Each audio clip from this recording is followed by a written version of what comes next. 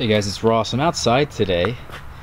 First time in a while. It's been really nice to get out here. There's so much to go over and so much to show you guys. Even though everything is still dormant, we're still pretty cold, but we've had a real nice stretch of days here that things have thawed out a little bit.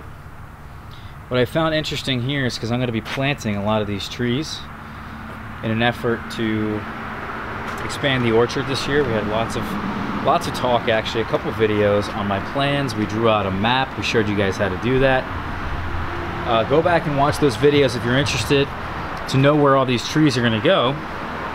But I've only really been growing these two particular pots here in this location for 1 year. They grew an incredible amount.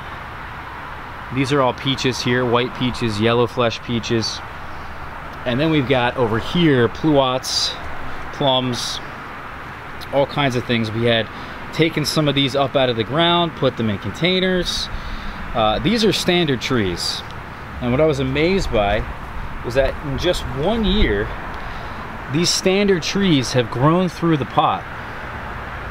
I don't know if they created these holes or the holes already existed, but they have grown through the pot and rooted themselves in the ground and grew to crazy sizes.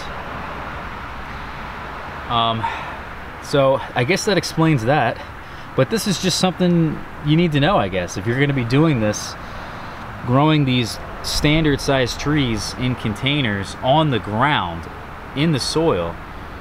This is probably something you should expect. So pretty incredible. And I have to come in here because I'm going to take these guys out, and I have to actually snip out all these roots, unfortunately, and take them out. So anyway guys, thank you so much for watching this one.